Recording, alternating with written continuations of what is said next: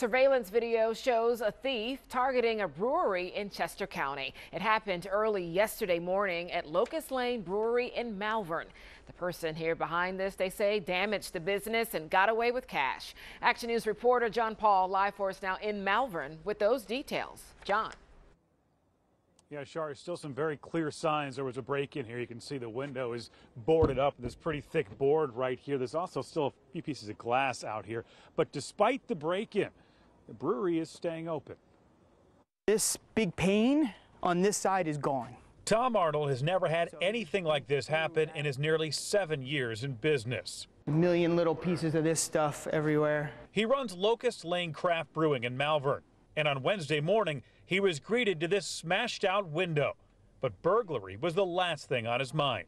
Like, what happened? Like, did a bird hit the, did a keg explode? Like, what happened? Yeah. Until I realized what actually happened. He realized what happened when he saw this mangled cash register. His cameras caught the whole thing. A man wearing a mask and gloves jumped on the counter and went for the register. He even threw it on the ground and used a crowbar to pry it open. You can see he helped himself to the money inside. Next, he went to the back of the business where the beer is brewed. Here's the safe that he went to town on. He pried open this safe.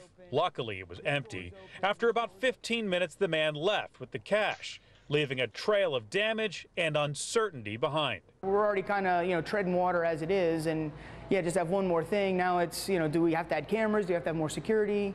We got to pay for all of this damage and get that straight and taken care of. So it just creates uncertainty when you don't need it. It's already a difficult climate for many breweries with competition and inflation, and this crime is just one more hurdle. But Arnold says they're able to stay open, and they're working to get the damage repaired.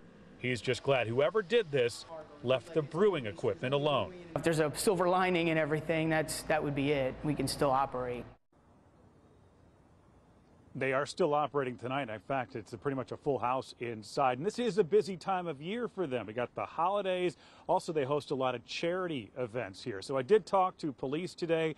They do not have any suspects in this, but they did tell me there have been other similar break-ins in different areas. Live in Malvern, John Paul, Channel 6 Action News. Shari, Rick. All right, John, thank you for that report.